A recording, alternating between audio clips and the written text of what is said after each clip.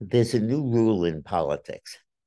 In the past, people stayed in elections and in races because they had a chance to win. Now, it's simply that they still have money in the bank to spend. More on the other side of this break. Today's lunch load is sponsored by the Patriot Gold Group. The Federal Reserve is backed into a corner. Inflation is continuing at about 3%, and at the same time, commercial real estate and regional banks are crashing. Nikki Haley is staying in the race for president, not because she has any hope of winning or any realistic chance of winning. In fact, she's going to get wiped out in the South Carolina primary coming up next week.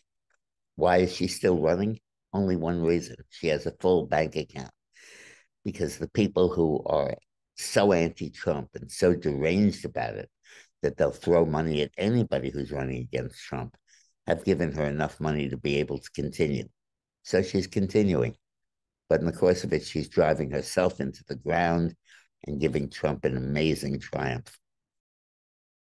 Today's lunch load is sponsored by the Patriot Gold Group. The Federal Reserve is backed into a corner.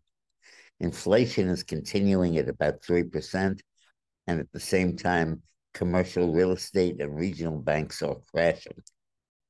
So if Powell steps in to save the regional banks, he's going to hand inflation a tremendous victory. So what happens when the Fed cuts rates and inflation still wins? The answer is gold and silver go to the moon. So intercept them on their journey and call the Patriot Gold Group. The Patriot Gold Group offers no fee for life IRAs to viewers of these videos, and that extended that offer and lowered the minimum required to get in. So call the Patriot Gold Group and ask about the no fee for life IRA.